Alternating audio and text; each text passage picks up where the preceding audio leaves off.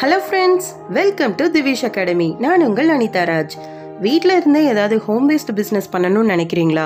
இல்லை உங்கள் ஃப்ரீ டைமை பிஸ்னஸாக மாற்றணும்னு ஆசைப்படுறீங்களா? அப்போ இந்த சேனல் உங்களுக்கானது தான்.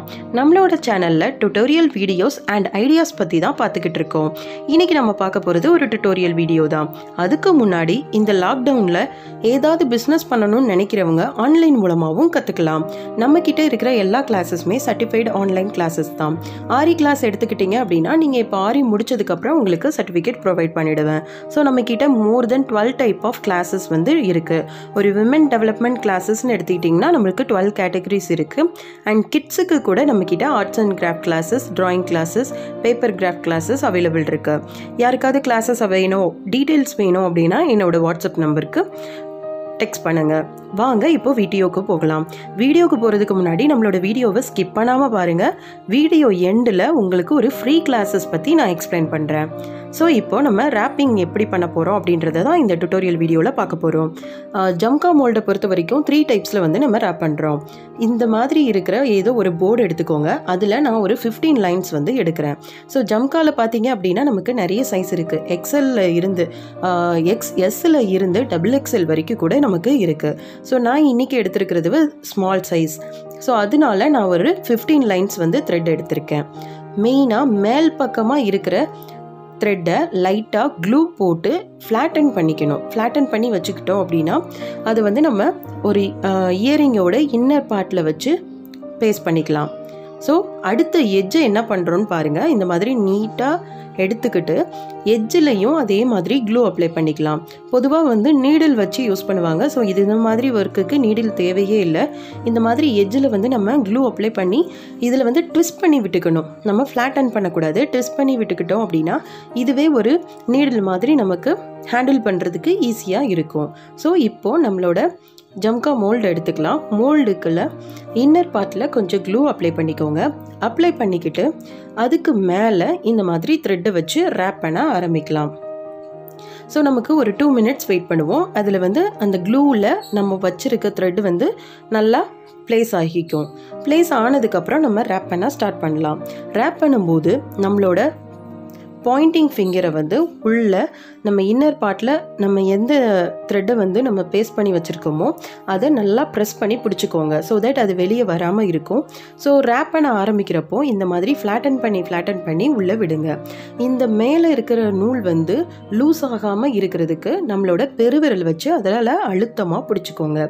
அப்போ தான் நம்மளோட த்ரெட் வந்து கொஞ்சம் லூஸ் ஆகாமல் ரொம்ப டைட்டாக இருக்கும். ஸோ அடுத்து என்ன பண்ணுறேன் அப்படின்னா நான் இப்போ 15 லைன்ஸ் எடுத்திருக்கேன். அதுக்குன்னு ஒரு வித்து இருக்கு இல்லையா, அந்த வித்து அளவு கேப் விட்டு பண்ண போகிறேன். ஒரு லைன் முடிச்சதுக்கப்புறம் அடுத்த லைன் வந்து பண்ணுவேன். இது எதுக்காக அப்படின்னா கீழே உள்ள டயாமீட்டரும் மேலே உள்ள பகுதியும் ரொம்ப வித்தியாசம் இருக்குது. கீழே வந்து நமக்கு பெருசாக இருக்கும், மேலே வந்து கூம்பு மாதிரி சின்னதாக இருக்கும். ஸோ ஒன்றோட ஒன்று ஓவர்லேப் ஆக சான்சஸ் இருக்குது. இது எல்லாமே பிகினர்ஸ்க்கான ஒரு டுட்டோரியல் வீடியோ தான். அவங்க என்ன பண்ணலாம், பிகினர்ஸாக இருக்கிறவங்க இந்த மாதிரி ஒரு சின்ன சின்ன கேப் விட்டு நம்ம ரோல் பண்ண ஆரம்பித்தோம் அப்படின்னா அந்த ஃபினிஷிங் வந்து ரொம்ப பக்காவாக இருக்கும். ஸோ ஒரு ரவுண்டு முடிச்சதுக்கு அப்புறமா அடுத்த ரவுண்டு வந்து நம்ம ஸ்டார்ட் பண்ணிக்கலாம். இப்போ பார்த்தீங்கன்னா நம்மளுக்கு ஆல்மோஸ்ட் ஒரு ரவுண்டு நான் ஃபினிஷ் பண்ண போகிறேன்.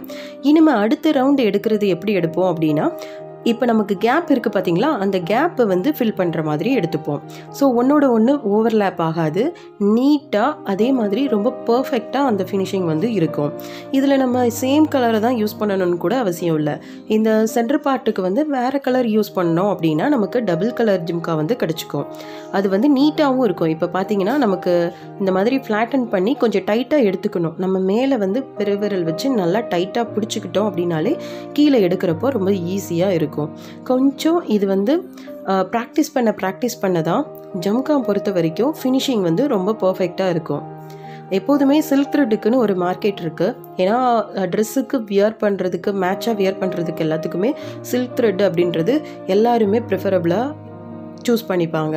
ஏன்னா அது வந்து லைட் வெயிட், எல்லா கலர்ஸ்லேயும் நம்ம கஸ்டமைஸ் பண்ண முடியும். ஸோ எப்போதுமே இந்த பிஸ்னஸ் நல்லா தான் போயிட்டுருக்கும். பிஸ்னஸாக எடுத்து பண்ணணும்னு நினைக்கிறவங்க தாராளமாக இந்த மாதிரி பிஸ்னஸை நீங்கள் பண்ணலாம்.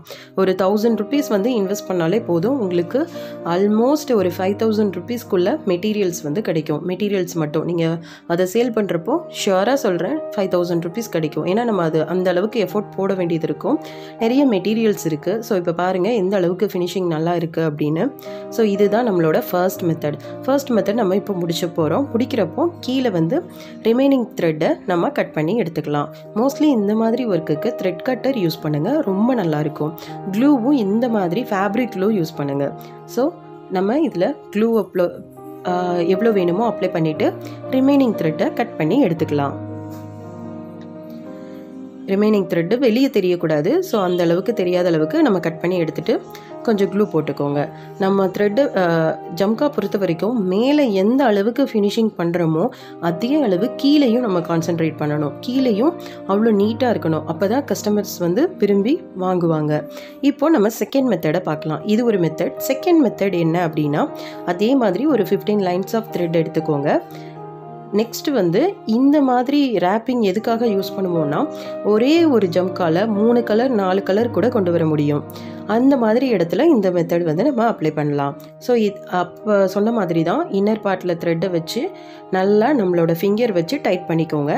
டைட் பண்ணி ஸ்டார்ட் பண்ண போகிறோம். இப்போ என்ன பண்ண போகிறோம் அப்படின்னா, நம்ம எந்த ஒரு கேப்பும் விட போகிறதில்ல. கண்டினியூஸாக ஒர்க் பண்ண போகிறோம். கண்டினியூஸாக ஒர்க் பண்ணுறப்போ அது பக்கத்துலேயே எடுக்கணும். கொஞ்சம் கூட தள்ளி போகாமல் பக்கத்துலேயே எடுக்கணும். நமக்கு வந்து ட்விஸ்ட் ஆகுது அப்படின்னா இந்த மாதிரி நான் இப்போ கை அட்ஜஸ்ட் பண்ண பார்த்தீங்கன்னா அதே மாதிரி அட்ஜஸ்ட் பண்ணி மேலே டைட் பண்ணி எடுத்துக்கணும். இது மெயினாக வந்து நிறைய கலர்ஸ்க்கு யூஸ் பண்ணுறப்போ நம்ம பண்ணுவோம். 3 கலர் 4 கலர்லாம் யூஸ் பண்ண போகிறோன்னா ஃபஸ்ட்டே டிவைட் பண்ணிக்கோங்க. ஏதோ ஒரு பென்சில் வச்சோ ஏதோ ஒரு இதை வச்சு மார்க் பண்ணி வச்சுக்கிட்டு நம்ம ஸ்டார்ட் பண்ணோன்னா அதோட ஃபினிஷிங் வந்து ரொம்ப பர்ஃபெக்டாக வரும். இதுதான் செகண்ட் மெத்தட். பார்த்திங்கன்னா ஈஸியாக தான் இருக்கும்.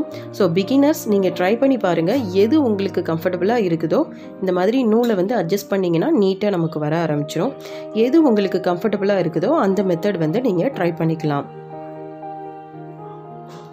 இது எல்லாமே அப்சல்யூட்லி ஃபார் பிகினர்ஸ்க்கான வீடியோஸ் தான். ஸோ இந்த மாதிரி அடுத்தடுத்த பக்கத்தில் வந்து வேறு கலர்ஸ் கூட கொடுத்து மல்டிபிள் கலர் ஜிமிக்கி கூட நம்ம ரெடி பண்ண முடியும். இப்போது தேர்ட் மெத்தட் வந்து ரொம்பவே சிம்பிள் தான்.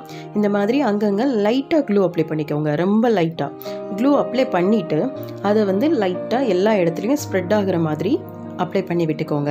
இந்த மாதிரி அப்ளை பண்ணுறப்போ கண்டிப்பாக கையை வந்து ஏதோ ஒரு கிளாத் வச்சு தொடச்சிக்கோங்க. இல்லை அப்படின்னா அதில் இருக்க இந்த டஸ்ட் எல்லாமே நம்மளோட இயரிங் மேலே படும். அது வந்து கொஞ்சம் பார்க்குறதுக்கு ஒரு மாதிரி இருக்கும். ஸோ அந்த மாதிரி இல்லாமல் கையை வந்து கொஞ்சம் தொடச்சி யூஸ் பண்ணிக்கோங்க. ஸோ நல்லா டைட்டாக பிடிச்சிக்கிட்டு அது மேலேருந்து நம்ம கொடுக்கலாம். இதுதான் நம்மளுக்கு தேர்ட் மெத்தட். இந்த மாதிரி கொடுக்கறதுனால என்ன ஆகும் அப்படின்னா, கீழே வந்து நம்மளுக்கு ஓரளவு க்ளூ இருக்கும் இல்லையா? ஸோ அந்த க்ளூ வந்து அதை நல்லா ஸ்டிக் பண்ணி பிடிச்சிக்கும். நீங்கள் இந்த மாதிரி க்ளூ அப்ளை பண்ணுறப்போ கொஞ்சம் வெயிட் பண்ணுங்கள். ஒரு 30 seconds வெயிட் பண்ணிங்கன்னா அது ட்ரை ஆகாத சுச்சுவேஷன் இருக்கும்ல, அப்போ ஸ்டார்ட் பண்ணுறப்போ இன்னும் ஈஸியாக இருக்கும். ஸோ இந்த மாதிரியும் நம்ம ரேப்பிங் மெத்தட்ஸ் வந்து யூஸ் பண்ணலாம். நமக்கு 3 type ஆஃப் ரேப்பிங் இருக்குது. நம்ம எந்த மெத்தட் நமக்கு கன்வீனியண்ட்டாக இருக்கோ அதை வந்து நம்ம யூஸ் பண்ணலாம். எப்போதுமே ஃபார்வேர்டில் தான் நம்ம வந்து ரேப்பிங் பண்ணணும். எப்படி சொல்கிறேன்னா, வெளியிலேருந்து உள்ளே கொடுத்து வெளியே எடுக்கிறோம், வெளியிலேருந்து உள்ளே அப்படி தான் நம்ம கொடுக்கணுமே தவிர்த்து உள்ளேருந்து வெளியே கொடுத்து நம்ம சைடுக்கு ஏற்ற மாதிரி ஆன்டி கிளாக் வைஸாக யூஸ் பண்ணக்கூடாது. அது வந்து ஸ்பீடும் வராது, ஃபினிஷிங்கும் அந்த அளவுக்கு வராது. எப்போதுமே கிளாக் வைஸாக கொடுக்கறதுக்கு பாருங்கள். வெளியிலேருந்து உள்ள அந்த மாதிரி ரிமைனிங் த்ரெட்டை நம்ம இப்போ கட் பண்ணிக்கலாம். நம்மளோட ஃபினிஷ்டு ப்ராடக்ட் வந்து ரெடி ஆகிடுச்சு. இதுக்கு மேலே நம்ம ஸ்டோன் அப்ளை பண்ணி இயரிங்ஸ் மாதிரி நம்ம ஹூக் வச்சு ரெடி பண்ணிக்கலாம். அது ரொம்பவே ஈஸியான ஒரு மெத்தட் தான். பார்த்திங்கன்னா நம்ம 2 ப்ராடக்ட்டும் 2 மெத்தடில் பண்ணதும் இப்போ நான் டிஸ்பிளே பண்ணியிருக்கேன். எந்த அளவு நீட்டாக இருக்குதுன்னு பாருங்கள். கண்டிப்பாக நீங்கள் வீட்டில் ட்ரை பண்ணி பாருங்கள். ஈஸியாக தான் இருக்கும். பேங்கிளுக்கான டுட்டோரியல் வீடியோஸையும் நான் டிஸ்கிரிப்ஷன் பாக்ஸில் தரேன். பேங்கிள்ஸ் கூட நீங்கள் பார்த்து தெரிஞ்சுக்கோங்க. அண்ட் சந்தபாலி இயரிங்க்கும் டிஸ்கிரிப்ஷன் பாக்ஸில் தரேன். இப்போ எல்லாருக்கும் ஒரு ப்ளசன்ட் நியூஸ் சொல்ல போகிறேன். என்ன அப்படின்னா, நிறைய பேருக்கு சோப் மேக்கிங் பற்றி நிறைய டவுட்ஸ் இருக்கும். ஏன்னா ஆன்லைனில் எல்லாமே சோப் மேக்கிங் டுட்டோரியல் வீடியோஸ் வந்து கிடைக்கிது. ஆனால் இது வந்து நம்ம டுட்டோரியல் வீடியோஸ் மட்டுமே பார்த்து செய்ய முடியுமா அப்படின்றது தான் பலரோட டவுட்டாக இருக்குது. அவங்களுக்கானது தான் இந்த செஷன். ஸோ உங்களோட எல்லா கொரீஸ்க்குமே நீங்கள் இந்த லைவ் செஷன் அட்டென்ட் பண்ணிங்கன்னா உங்களுக்கு ஆன்சர் கிடைக்கும். டாக்டர் ஹரிணி நாகராஜ் அவங்க தான் வந்து நம்மளோட லைவ் செஷனை வந்து எடுக்க போகிறாங்க.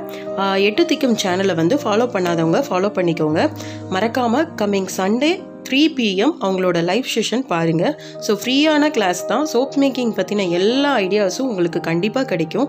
புதுசாக சோப் மேக்கிங் பிஸ்னஸ் பண்ணணும்னு ஆசைப்படுறவங்க கண்டிப்பாக இந்த சேனலை போய் ஃபாலோ பண்ணிக்கோங்க. மறக்காமல் லைவ் செஷனை அட்டென்ட் பண்ணுங்கள்.